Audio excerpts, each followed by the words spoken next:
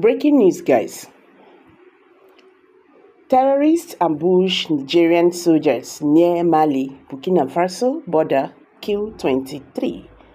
24 others unaccounted for. Which kind of war be this one? Sources said about 34 soldiers unaccounted for were suspected to have been abducted in the late Wednesday ambush at a Churi village in the Bãñdits district of Delibari State. At least 23 Nigerian soldiers were reported killed in a terrorist ambush that left 17 others injured. Sources said about 34 soldiers unaccounted for were suspected to have been abducted in the late Wednesday ambush at the Churi village in the Bãñdits district of Delibari State. The country's defense headquarters has confirmed the incident, saying 30 terrorists were neutralized at the attack.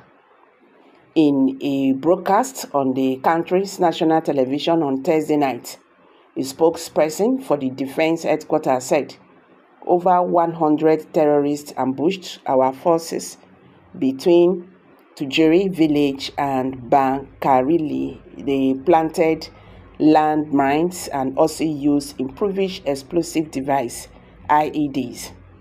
Our gallant forces, however, showed resilience and pushed back the terrorists who came on motorcycles and pickup vans. In the first battle, our troops neutralized more than 30 enemies. Sadly, 23 heroes fell on our side, while 17 others are receiving treatment at a hospital. 4 artillery vehicles and 4 pickup vans were also destroyed in the process. These people have just declared war. Somebody was telling me the other day that, don't you think the world is getting to an end? What is going on in Africa is really very sad. You understand? It's happening.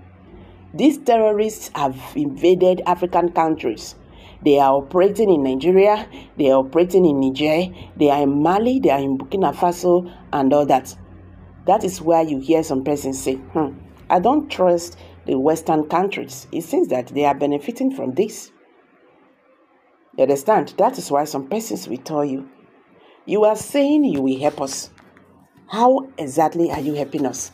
What are you doing in all these things that are happening and all that?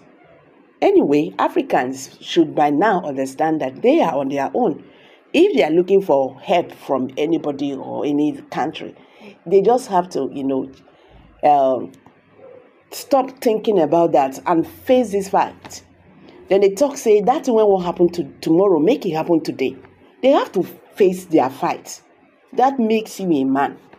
If you are not strong enough to face your fight, people keep on coming, helping you. You can never grow as a man. And you that they are helping, all that and all that, they will keep on feeding you. So African countries should stand up against most West African countries, mostly in West African countries. They have to stand up against these terrorists that have invaded their countries. It's really too bad. In another news headline, terrorists release 15 adopted students in Sokoto State after payment of ransom. I know that story now. This one in Nigeria.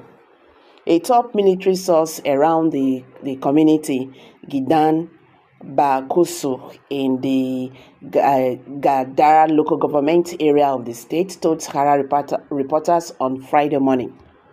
Terrorists, locally known as Bãñdits, have released the adopted 15 students of the K1ll school in Sokoto State. A top military source around the community in Gidan Bakusu in the Gidan local government area of the state told Sahara reporters. That was on Friday morning.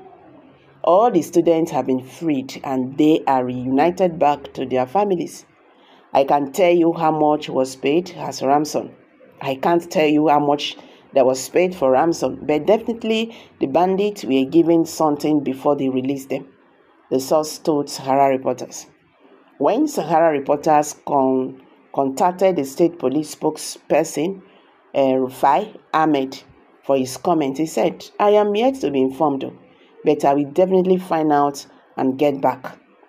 The students were kidnapped at Gidan Bakusu village in the Dar local government area while running into their rooms to escape attack on the community 2 weeks ago in Nigeria.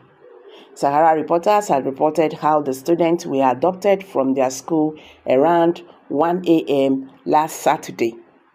The proprietor of the school, Liman Abubakar, said 15 students were unaccounted for so far, but we are still counting.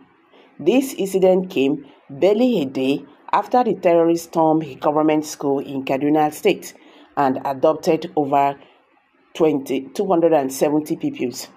According to Abubakar, the bandits invaded the town around 1 a.m. They shot one person and abducted a woman.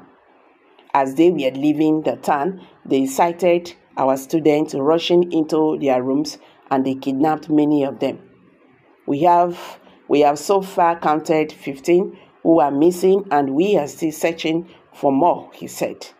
Abubakar added that this was not the first time the village was attacked by bandits. The member representing Gade East constituency at the State House of Assembly, Kabiru, while confirming the attack, said he received a call from the village around 2 a.m. that it was invaded by bandits. I reached out to the local government authorities and security agencies, and I am sure they are doing something about it, he said. It was also gathered that the bandits attacked and killed 3 persons at Tubar village in the Isa local government area of the state, including the village head. Well, thank God they have released this one. Thank God. At least these children, I don't know, I don't want to say what that is trying to come out from my mouth. May God help us. May God help Nigeria. May God help Africa. So guys, let's hear from you. Kindly drop your comment below the comment section. Thank you.